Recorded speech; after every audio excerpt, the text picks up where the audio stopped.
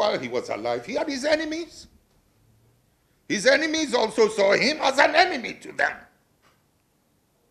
Yeah. Now, what happened? Many years later, why not go here? Madam Fathia, Nkrumah, the wife. No.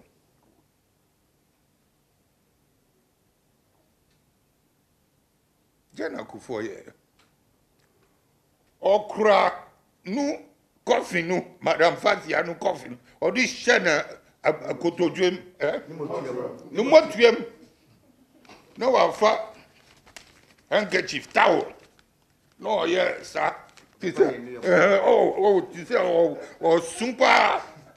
I'm a Madam Fathia. Na yesu ye nyina na ya dinuchi. Well, na yesu Kuffuor ti say ye ni papa yesu ya fire hang yesu be. You know, Kuffuor.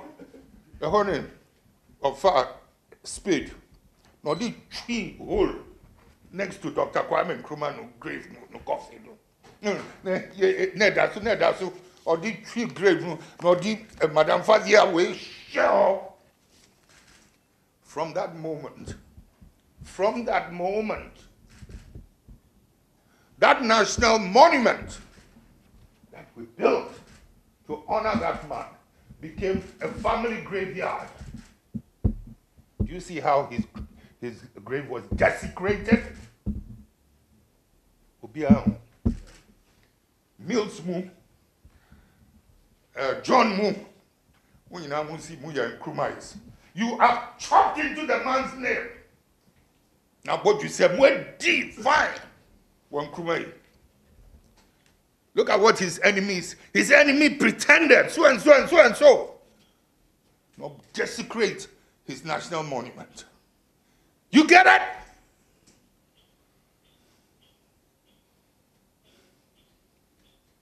Sani Kanyama, Muntiasia. Yeah, we were munim, Philip. And you're fair. Minawati, and you're fair. Compound is big. You could have dug 101 holes and put Madam Fathia also there. Build a 3 times the story building monument. You did not have to do that under the same monument under which Dr. Kwame Nkrumah was. It fooled all of you.